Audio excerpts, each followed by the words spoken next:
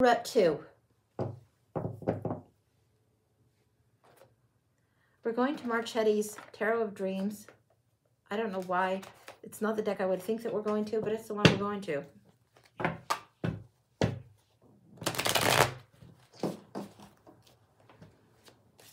So many of us with losses this last year.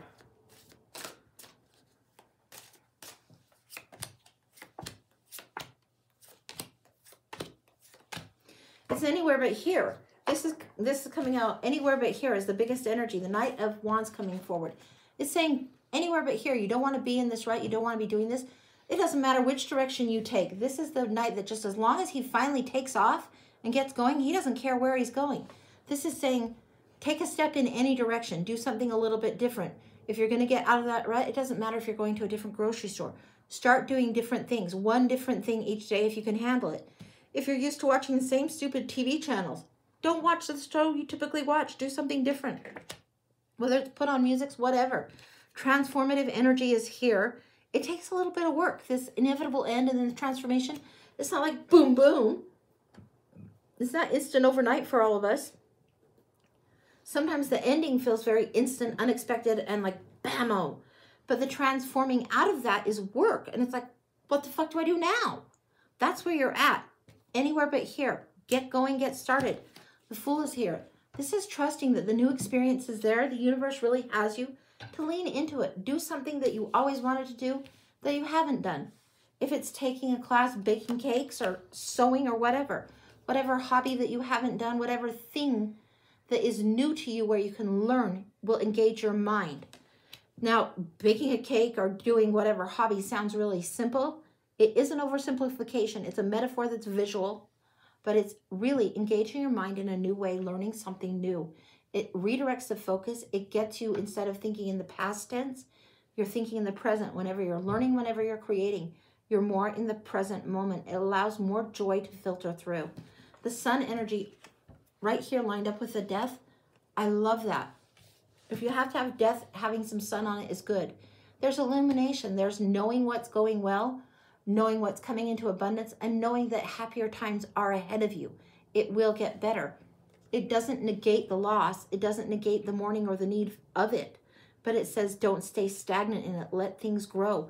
Put yourself out there in a way where you are able to grow. Temperance. With the Knight of Wands charging off all directions, anywhere but here, yes. It doesn't mean go to something unadvisably stupid.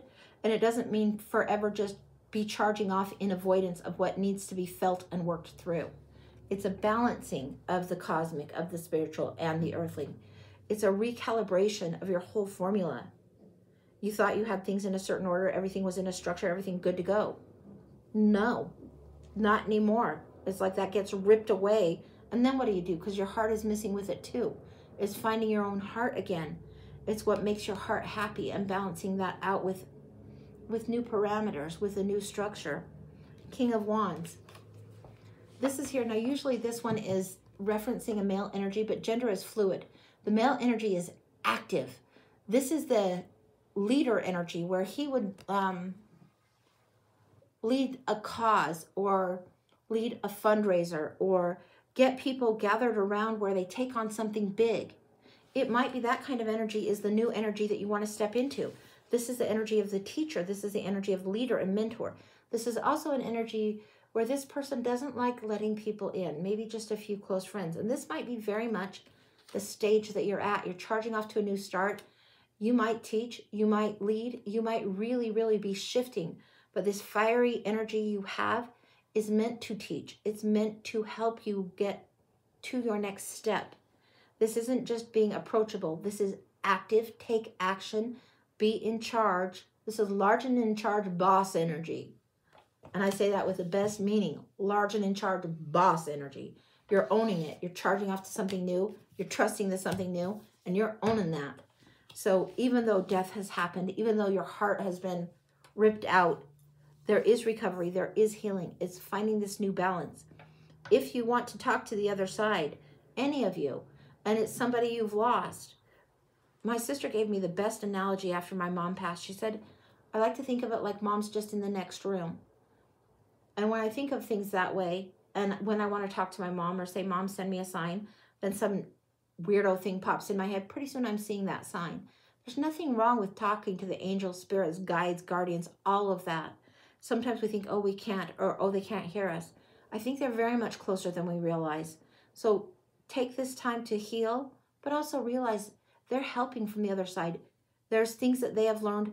Just because their lesson and their time is done doesn't mean yours is, and doesn't mean they aren't helping orchestrate the synchronistic wonderment that happens. That's what I've got for you. So good luck going forward. Sorry you're having to go through a grieving period, but glad to see these cards. So glad. It's like the universe is really lining things up for you. That's what I got.